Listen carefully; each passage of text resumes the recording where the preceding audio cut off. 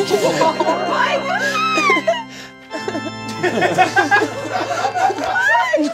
I'm sorry. It's just that this loss is really hard for me.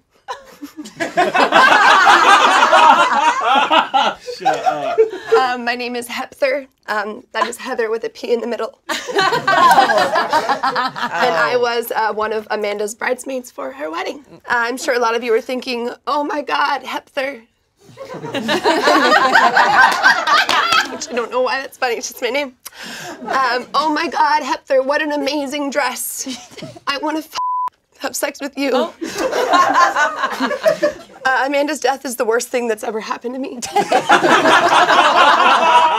I hope she thinks about that for 1 second. I had so much riding on this, and then it's gone. I was going to have sex with a DJ wearing a beret. I don't know why we didn't have a backup bride in case something like this happened. Who am I kidding? I was looking forward to her wedding for months. I took 6 weeks off of work, even though it's local. And I know you're thinking, Hepther, why would you do that? It's local. I needed a minute. And now I'm literally fired. I hired a separate wedding photographer to take photos of just me because I don't have any photos for grid. I don't have any photos for grid. And now I'm at a funeral and I can't slide to the left, slide to the right. Take it back now, y'all. I can't crisscross. I can't crisscross. Everybody, you can't do that here. I've been practicing how I was gonna laugh at the wedding speeches. Nah! The wedding is canceled, and now what do? I just have a dumb gravy dish that she wanted. Like, why did she even want a gravy dish? What is this, the Oregon Trail? I can tell we've all been affected by the loss of Amanda's wedding. Because you all have such clear roles as the type of people you would be at the wedding. Chance, you're the guy who does a death drop during the father-daughter dance.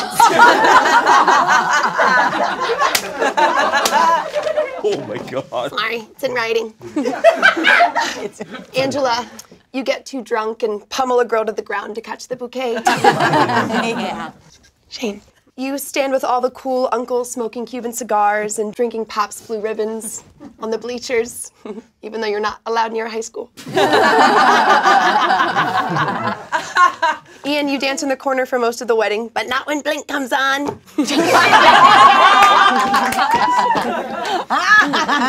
Tommy, you order a complex drink like a Boulevardier from the bartender and tell everyone that weddings are never easy for you.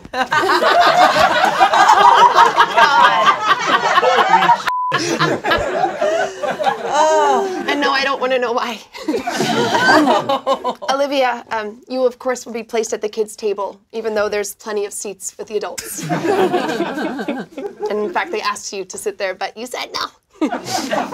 Anyway, in Amanda's honor, I wanted to give the speech I was going to give, even though I was expressly asked not to give a speech. But here we go. All right. Wow. Look at us. Amanda, you love yellow and the number 7. You found a husband, and I just had cool sex with a DJ in the bathroom. Ever since we met in Sonia, I knew we were destined to be friends. And let me just say, the vegan mimosas were excellent, and the virgin stuffed peppers were scrumptious. So cheers to the happy bride. R.I.P. Amanda. And I am going to be sending your fiancé an invoice for the dress. Love you and leave you.